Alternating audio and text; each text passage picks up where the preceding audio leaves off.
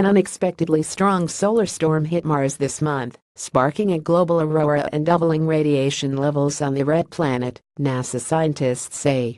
The solar event on September 11 sparked an aurora more than 25 times brighter than any previously seen by the MAVEN orbiter, which has been studying the Martian atmosphere's interaction with the solar wind since 2014. It produced radiation levels on the surface more than double any previously measured by the Curiosity rover's radiation assessment detector rad since that mission's landing in 2012. The high readings lasted more than 2 days. NASA's distributed set of science missions is in the right place to detect activity on the Sun and examine the effects of such solar events at Mars as never possible before, said Elsabe Talat, program scientist at NASA headquarters in Washington. Strangely, it occurred in conjunction with a spate of solar activity during what is usually a quiet period in the Sun's 11-year sunspot and storm activity cycle. This event was big enough to be detected at Earth too, even though Earth was on the opposite side of the Sun from Mars.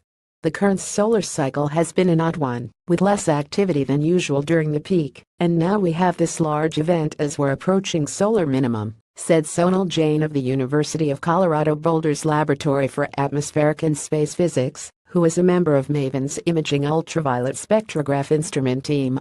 This is exactly the type of event both missions were designed to study, and it's the biggest we've seen on the surface so far, said RAD principal investigator Don Hassler of the Southwest Research Institute in the U.S. It will improve our understanding of how such solar events affect the Martian environment, from the top of the atmosphere all the way down to the surface, Hassler said. RAD monitored radiation levels inside the encapsulated spacecraft that carried Curiosity from Earth to Mars in 2011 and 2012, and has been steadily monitoring the radiation environment at Mars' surface for more than 5 years. RAD findings strengthen understanding of radiation's impact on Mars habitability, a key objective of the Curiosity mission. NASA is also using RAD findings for planning the safety of human crew missions to Mars.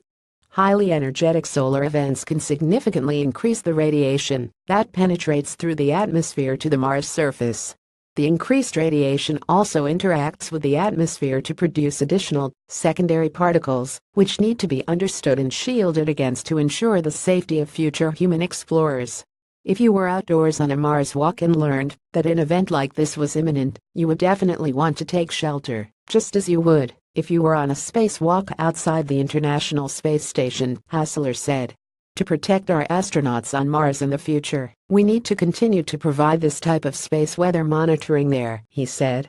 Only the headline and picture of this report may have been reworked by the Business Standard staff. The rest of the content is auto-generated from a syndicated feed.